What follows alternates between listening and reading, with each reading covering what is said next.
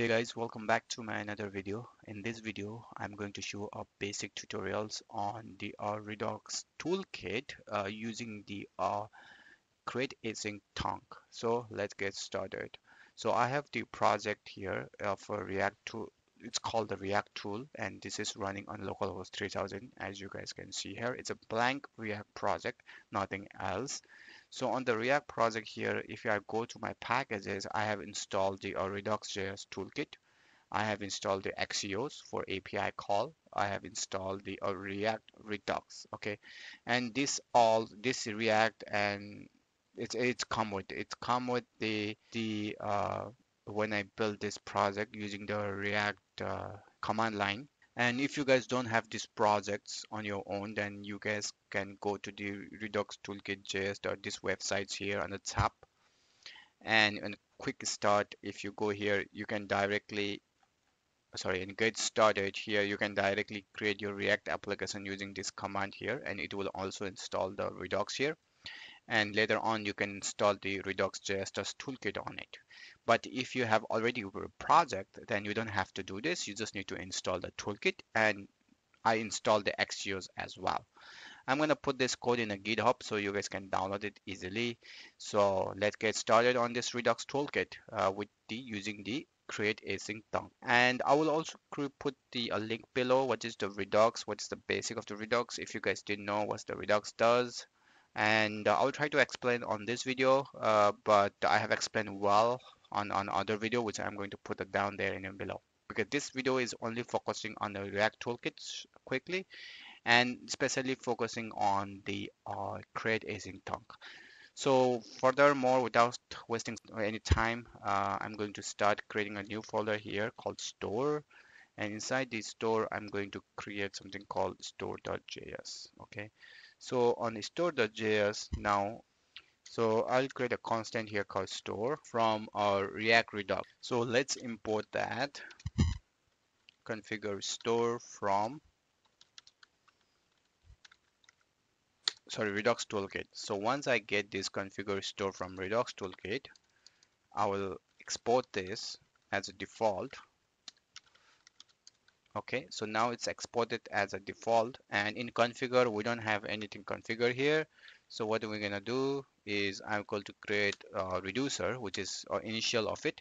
So inside the reducer there could be a multiple reducer. So I'll just create and one reducer called lorem, and this lorem is basically it will call our reducer. Okay, so what I'm going to do for lorem is I'll not create a lorem at this point. I'll just leave it like this. I will create as come back this later on. So after I create this store, I need to bind this store with my app.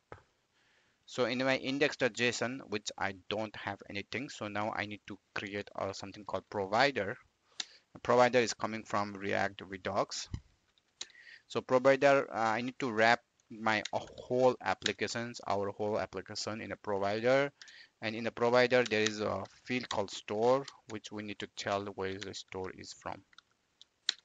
So store is coming from there. Okay, so I don't need this now.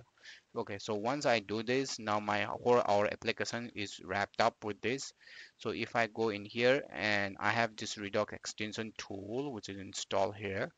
If you guys don't have this, then you can install the extension, then you can install the Redux dev tools, which you can see it here.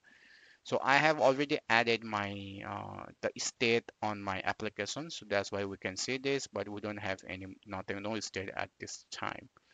So now let's create a reducer. So if you guys follow my another video for Redux Toolkit, which I'm going to put the video down there too, then we need to create a reducer. So there's different ways to create a reducer. We can use this ways. This is the initial way of how the React Redux work.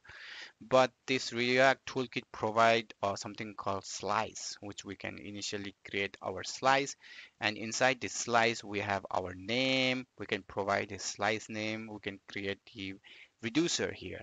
I have already created another video to talk about this reducer here, but in this video, I'm only mostly focusing on this one, CreateAsyncThunk, calling the APIs. And this is the API which I'm going to call, guys. So this is the API which I'm going to call. Okay. So now okay, so what we have is to the next part is to create a slice. So I'll just copy this. Doesn't So now I'll just go in here and in store another create another folder called features, and inside the feature now I will create let's create a folder called lorem. So this is the data that what we are getting it. So I will create something called lorem slice.js. So once I have, this is a counter slice which I copy. So there is a function called CreateAslice and which we need to import from the Redux.js. And this is a counter. So we don't, this is not our counter. This is called lorem slice. So our lorem slice. So the name I need to provide here is a lorem. And this is the initial state which we need to provide here. Or we can also provide like this. So what would be our initial state? Also would be a data, maybe the empty, and if is success is true or false, right? On we can also provide any kind of error message if we have it, and we can also provide something called if the loading bar is true or false, something like that. Okay. So far we have like this kind of initial data what we have, and this is our reducer. So we don't need to use this any reducer for this demo at this point. We need to use something called extra reducer, because this reducer is just to manipulate the data of the state. This will also manipulate data, but when we do call the APIs, then we will use something called extra reducer.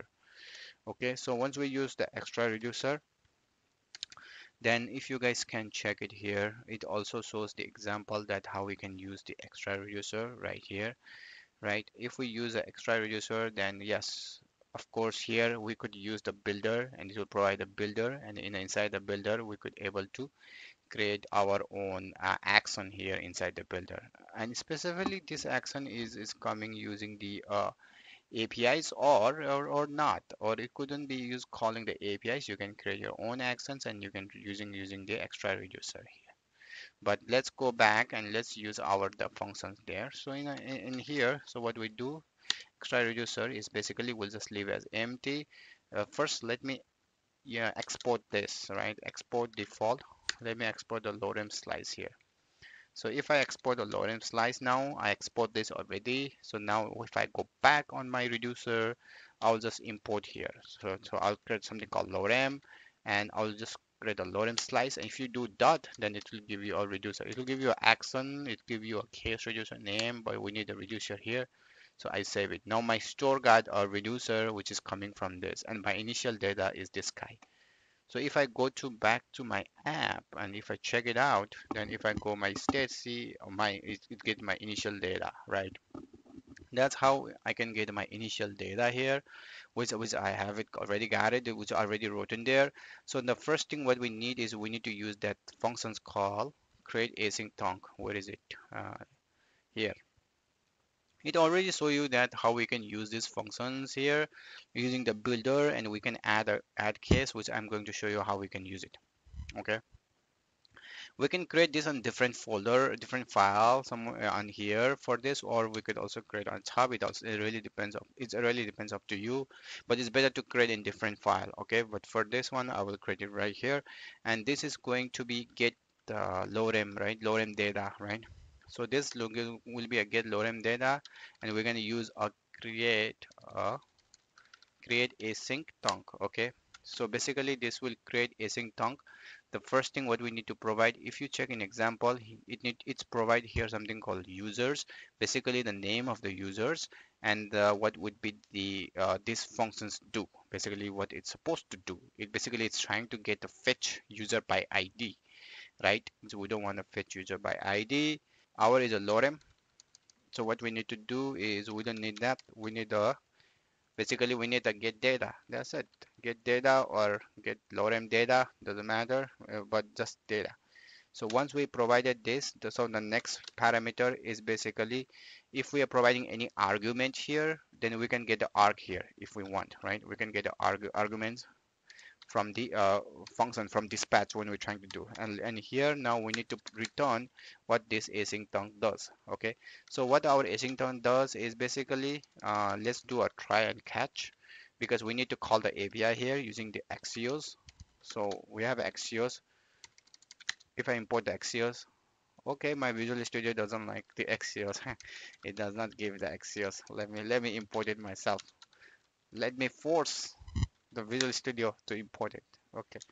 So once I get the Axios, now I will use that div API call. Where is my disk API? Doesn't matter.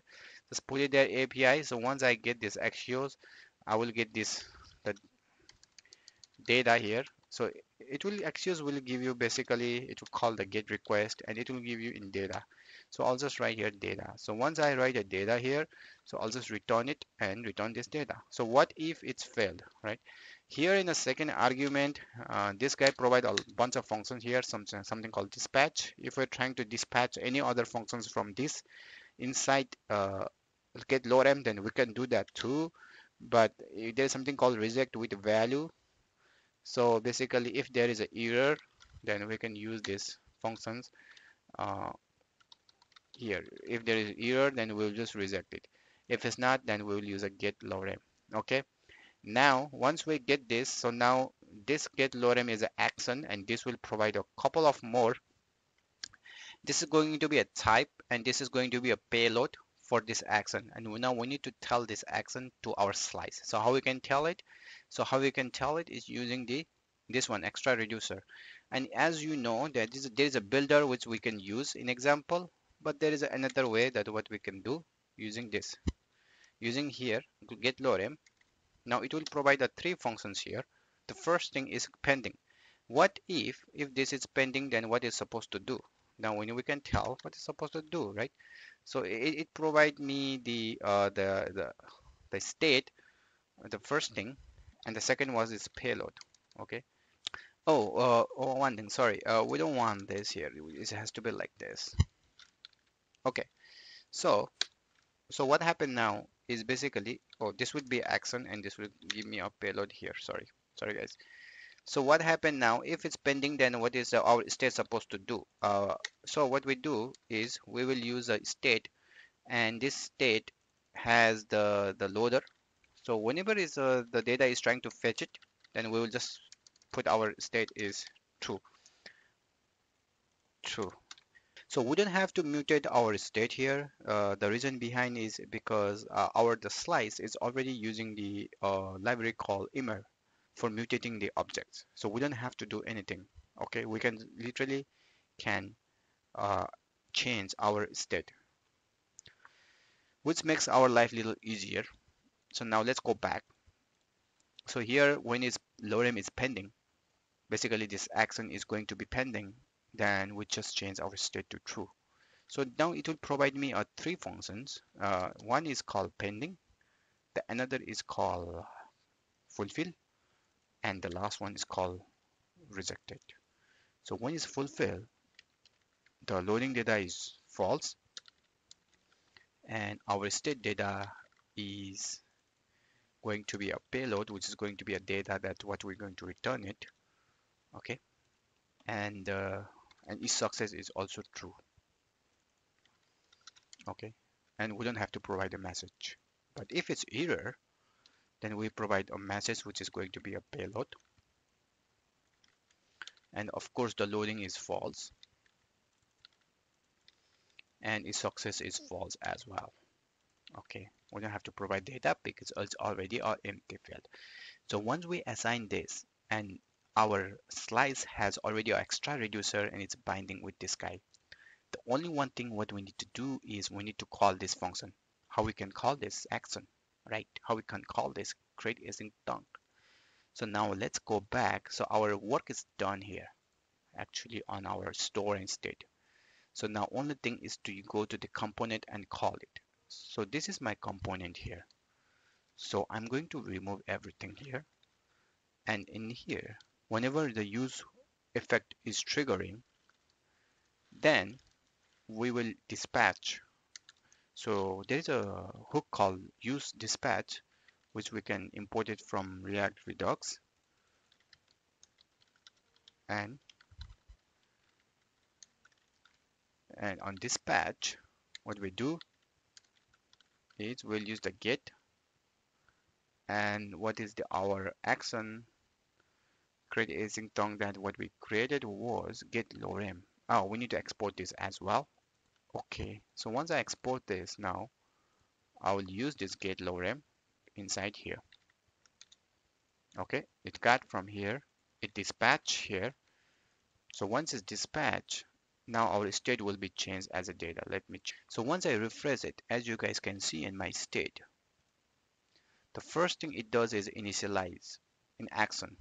Second is it's called the type called lorem get data, and the pending. This is a type, and this is the payload. It's trying to pending in a pending state. So now if it's fulfilled, if I click on fulfilled, and if I check the fulfill, it give me this as a fulfill here. Okay. So if I check my state, it looks like I didn't return. I did some mistake here. If I go back, I return the data, but it doesn't get the data yet. Uh, so if I do a console log data just to see, oh, await. Sorry, it was should be await here, and this should be async call. Sorry for that. Forgot about this. So once I do await async, I already got the data. If I check my reducer here, if I go in my initial state, my initial state is already, no, just let me go to action first. Init action, pending action, fulfill action. I got the payload already a data here. If I check my state, I'm in fulfill. My state is changing and it has a bunch of data, which is good. Success is true. If I go pending, yep, this is our pending state and this is our initial state. So we already got the data in our state, which is perfectly fine what we need. And when the form is loading at first time, then it's called get lorem and it will update our state. But how we can print on the screen? So there is a function called, not function, it's a hook called use selector, and in this selector it will give me all the state, but we just need a lorem state, so I'll just use as a lorem state. So whenever our main state will be changed, then this selector will be triggered and we will get the data in a lorem here. So if I check it here, if I refresh it, okay, we need to import this selector, of course, from the React Redux. So once I save it, so now we already got the data here. If I refresh first time, as you can see quickly, you just see false there. And if I make this as slow, so now you call it a little slower.